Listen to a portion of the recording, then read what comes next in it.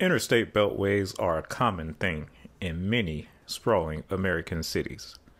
The Atlanta Perimeter, the Baltimore Beltway, the DC Capitol Beltway, the Charlotte Outer Loop, the Cincinnati Beltway, among others. But traveling up I-95 through Richmond, Virginia, one can't help but notice this strange configuration of semi and partial loops that traverse the former capital of the South. You may have seen and even taken I-295 when headed northbound around the city. You've probably seen and never taken Virginia 895, one of the most underused toll roads in America. But there is no continuous loop around Richmond like many other cities. Why is that? What happened in Richmond to where we ended up with this strange combination of roadways?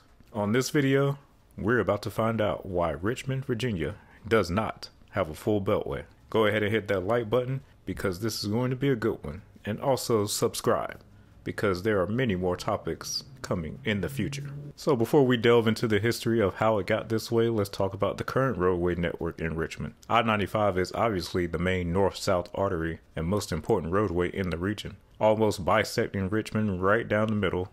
I-95 is the road that connects Richmond to the heavily populated Boswash megalopolis to the north, and Richmond is the last major city on I-95 before it reaches Florida. There even used to be a sign in Petersburg at the split with I-85 that listed Miami, Florida, and Atlanta, Georgia as control cities to help people from the Northeast figure out how to reach their ultimate destinations through all that strange wilderness in between. I-64 is the region's east-west highway. It stays north of the James River and has an interchange with I-95 near downtown, joining it in a short concurrency before splitting and continuing west outside the city. To the east, I-64 runs towards the Hampton Roads area, which is anchored by Norfolk. To the west, I-64 becomes quite the scenic route, passing through Charlottesville, the Blue Ridge Mountains, and ultimately heading into West Virginia. All good so far. The standard major north-south highway crossing an east-west highway near the center of the city. I-85, another major divisible by 5 interstate highway, splits from I-95 in Petersburg to go on its own journey through major southern metros such as Raleigh-Durham, Charlotte, and Atlanta. I-95 north of this junction is now carrying long-distance traffic from both the Atlanta and Carolinas metros along with Florida traffic. But here is where things get interesting. First, we have the other interstate highway in the region, I-295.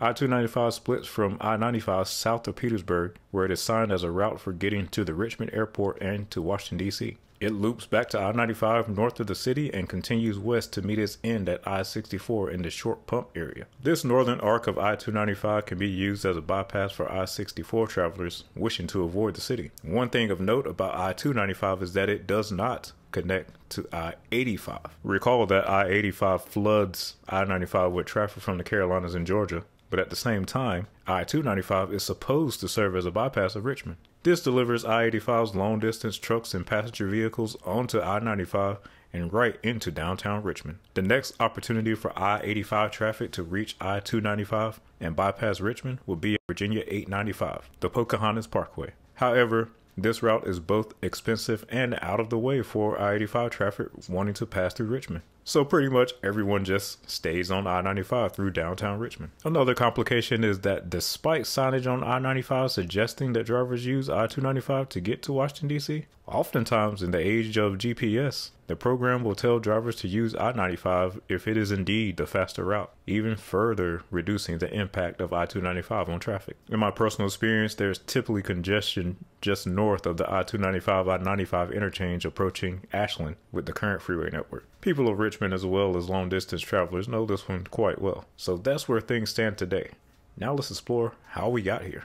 I-295, the current roadway that forms a partial loop around Richmond, was actually conceived in 1956 as a part of Richmond's original highway plan. It was to have this loop, as seen in the photo, with Virginia 288 forming the southwestern portion of that loop. The primary differences you will notice compared to today is that both connections between I-295 and Virginia 288 were essentially broken. The western end of Virginia 288 is slightly further to the west of where I-295 ends at I-64, and instead of meeting Virginia 288 where it ends at I-95, I-295 extends much further to the south, past Petersburg to its southern terminus at Interstate 95. So why did this happen? The first issue to arise with the plan was in 1968. The section of I-295 up until Virginia 5 was built as envisioned. However, the section between this area and I-95, including plans for a 150-foot bridge over the James River, was deemed to have unacceptable impact on Civil War historical monuments and territory in the area. So that sky-high bridge that you see today on Virginia 895 was supposed to be somewhere around here. In 1978, it was decided to instead build I-295 where you see today, all the way south of Petersburg. On the other end of the Beltway at I-64 and I-295, a court injunction in 1971 halted construction due to potential disruption to the Tuckahoe plantation property. A lack of funding then stalled out the project throughout the 70s, and studies for an alternate route were canceled. The project was revived in the 1980s and studies began on how to complete the loop. However, by this point, there had been extensive development along the proposed route. Virginia is a strange state when it comes to its jurisdictions with its bizarre independent city system, but it also had a bizarre roadway jurisdiction law on the books known as the Byrd Act. The Byrd Act was passed in 1932 by the Virginia General Assembly, and it was designed to take pressure off cash-strapped counties and allow the state to take over responsibility for county roads. This created the Virginia Secondary Road System, which you can see today with these types of shields. Rural domination was the name of the game in Virginia, so while counties were allowed to participate in this program, independent cities were excluded. So while Chesterfield County opted into the system, Henrico did not. As such, the right-of-way for the planned section through Chesterfield County was allowed to develop while the project was tied up in courts with funding issues. Henrico County, with direct control over its roads, was able to restrict development on its section and preserve the right-of-way for the highway. As we can see here today, a suburban utopia has found its home at the end of I-295's path. With all this development now in place, it became politically impossible to construct the route as originally envisioned, and in 1988, Virginia officials canceled the planned route through this area. The portion of the route from I-95 to Virginia 76 was completed as originally designed in 1989, including a new bridge over the James River. It is now known as the World War II Veterans Memorial Highway. In place of the canceled original route, Virginia 288 was shifted westward to its current alignment to meet I-64 west of the interchange with I-295. In Henrico County, a surface road known as the John Rolfe Parkway was built in place of the Virginia 288 right-of-way. John Rolfe Parkway serves as a major arterial route for the large suburban developments in that area. Today, a short stub and cleared right-of-way for ramps to access I-64 can be seen on Google satellite imagery at the interchange with I-295. In place of the direct connection between I-295 and Virginia 288, Virginia officials added a lane on both the east and westbound I-64, so the traffic intending to continue between I-295 and Virginia 288 can do so without weaving into I-64's through traffic. Recognizing that the new routing of I-295 was inaccessible by I-85 traffic, Virginia officials began proposing potential locations for a connector between Interstate 95 and Interstate 295 to complete the final link in the now discontinuous Beltway. Proposals included various crossings of the James River near Dutch Gap and at the current Virginia 895 location. Ultimately, the ideas of a crossing near Dutch Gap were eliminated due to environmental and development concerns in that area. Virginia 10,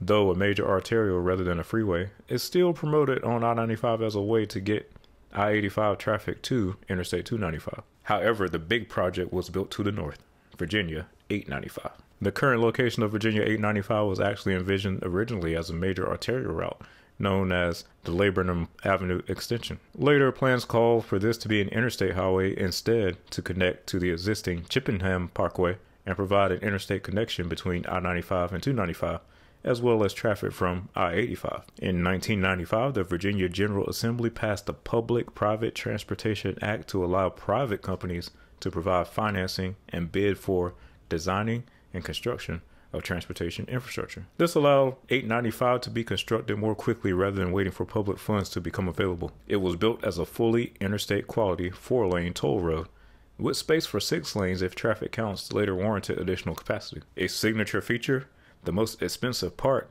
being the high-level bridge over the James River, which provides 145 feet of clearance for river traffic and 3,500 feet of high-level ramps connecting it to Interstate 95 at a whopping cost of $111 million.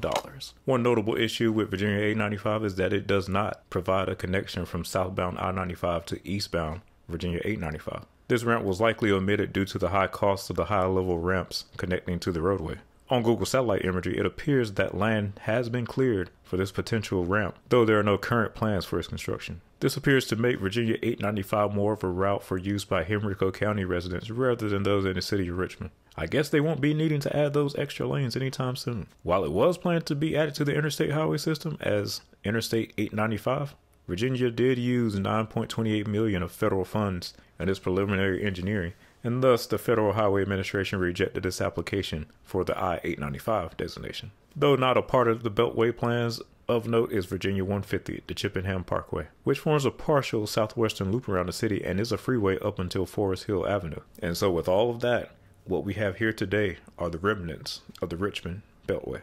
My personal experience with the Beltway, as someone usually entering the Richmond area coming off I-85 from Charlotte, was that I didn't use it. In Petersburg, once you merge into I-95, it just made no logical sense to use VA-10, and definitely no sense to pay the toll on VA-895 to reach I-295 for the bypass. I'm sure that unless there's some crazy traffic pileup on I-95 in Richmond, just about all of I-85 traffic will continue on I-95 through the city. Plus, the views of downtown Richmond are much more pleasant than the extra hike to see the trees on I-295. Now, if you're entering Richmond from I-95 south of the city, then I can see where I-295 could make sense. You get a less travel route and bypass all the commotion going on in Richmond. However, many times that I come to Richmond via I-95, the GPS still recommends using Interstate 95 to get through the city over I-295. Where I-295 does seem to make the most sense, at least on the map, is as an I-64 bypass around the city. I-64 traffic in both directions can use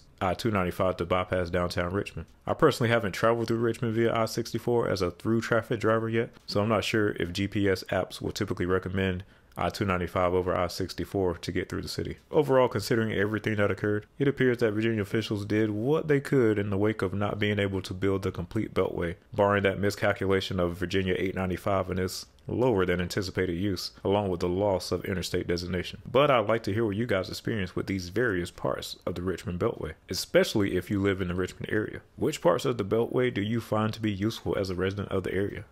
People passing through Richmond via I-95 or I-64, do you use I-295 to bypass the city, or do you just stay on the mainline interstates? Does anyone actually use Virginia 895, aka the Pocahontas Parkway? Let me know in the comments. Thanks for watching. See you on the next trip, coming soon to a town near you.